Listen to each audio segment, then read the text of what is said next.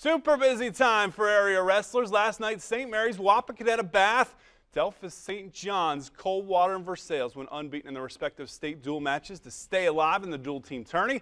In 9 days, Kenton will host the Western Buckeye League Championships. We will have the finals for you on WOSN. Today, regular season crown up for grabs. Defiance, they're the last remaining unbeaten. Could they get things done at OG?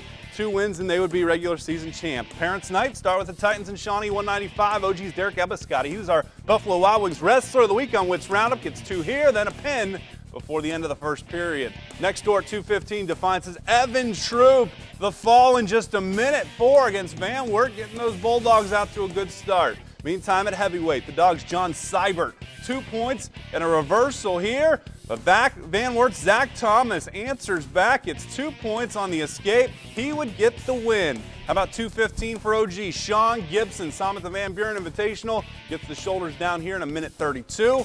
106 is the Titans' Logan Ballaball. Great last name if the ladies were saying it to me correctly. Ballaball. He would later get a pinfall. 126, OG's Asian Brown on the attack to start. Gets a nice lead, but Shawnee's Nate Cramp wrestles all the way back to tied. He gets the pin to win. The Indians edge Ottawa-Glandorf on the team score. The Titans beat Van Wert as we take a look at those team scores. Defiance, meantime, your WBL champion, no trouble with Van Wert and Shawnee. They finish the regular season 9-0.